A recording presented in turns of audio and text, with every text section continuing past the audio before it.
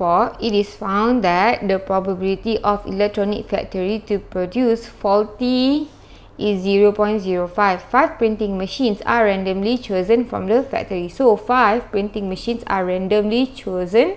So means n is equal to 5. Okay. So A, construct a probability distribution table for the number of faulty machines. Okay. For number of faulty printing machines, is talking about faulty, and then draw a graph.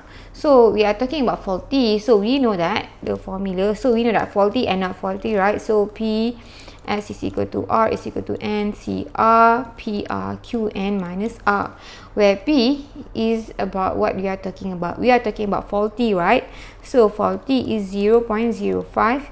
So Q not faulty is 1 minus 0.05, or we get 0.95. Okay, so P and Q. And then we have our N, which is equal to 5. So now we need to draw table. So here the table here.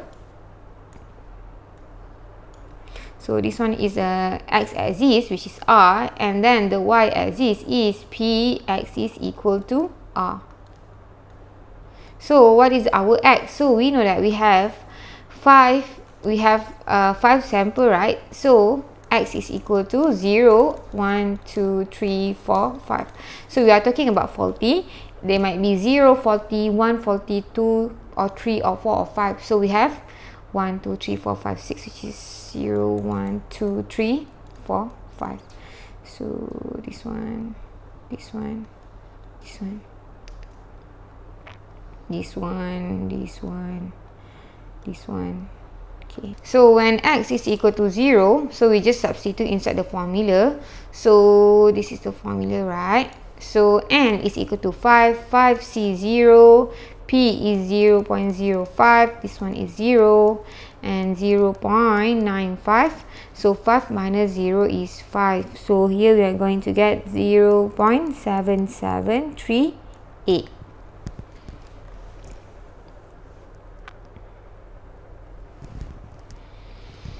So P x is equal to 1, so which is equal to 5C1, 0.051, 0.95. 5 minus 1 is 4, so we get 0.2036. So P x is equal to 2, so this one is 0.7738, 0.2036. So this one is 5C2, 0.052. This one and this one is the same, 0.95. 5 minus 2 is equal to 3. So here 0.0214. Px is equal to 3. 5C3, 0.053. 0.95. 5 minus 3 is 2. So here we are going to get 0.0011. So this one 0.0214, 0.0011. So Px is equal to 4 is equal to n is 5C4. So 5C4, P is 0.05, R is 4, 0.95. 5 minus 4 is 1. So we get 0.0003, and then Px is equal to 5 is equal to 5C5, 0.05 power of 5, 0.95 power of 5 minus 5 is 0. So here we get 3.1 times 10 negative 7.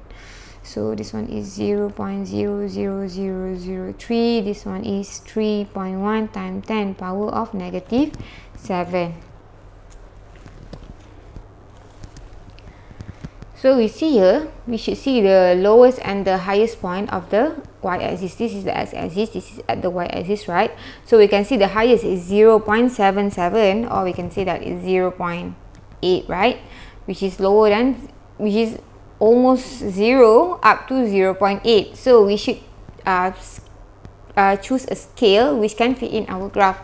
So I'm going to use 0.1 each, 0.1, 0.2, 0.3, 0.4, 0.5, 0.6 and 0.7 up to 0.8. So this is so why make sure you make a straight line. Okay, because I just roughly sketched, so this one is quite hard to make it straight, but make sure you do yourself a straight line using a ruler. Okay, so this one is 0.8, so this one is represented by x is equal to r, and this one is represented by r. So we know that our r is from 0, so just make 0 here. 1, 2, 3, 4, 5.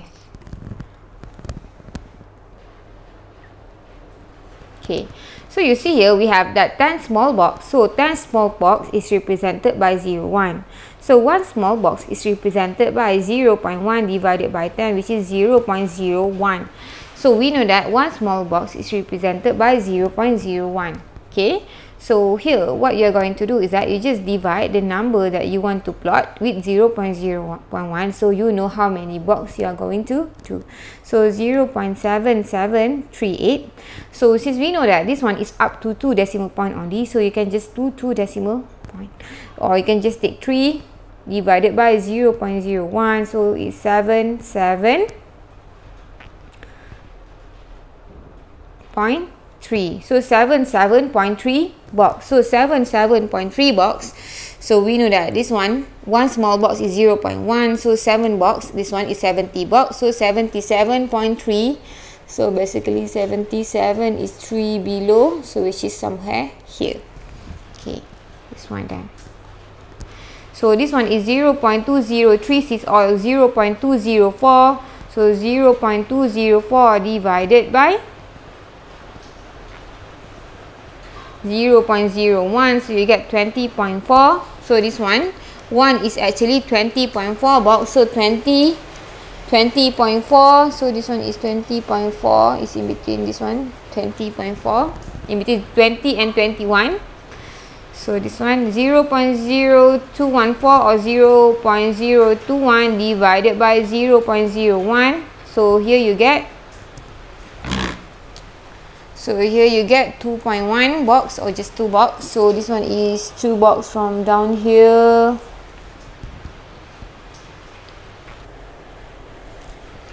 So 0.001 divided by 0.01, you get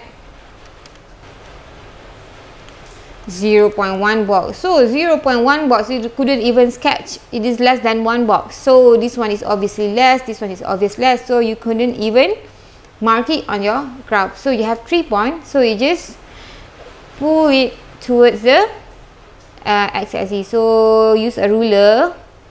It's supposed to be a straight line. So now this is your graph. So graph.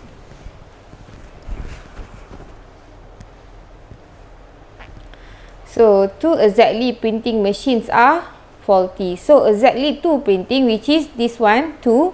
So we know that our 2 is p x is equal to 2 is equal. So you can just take it from here, which is 0.0214.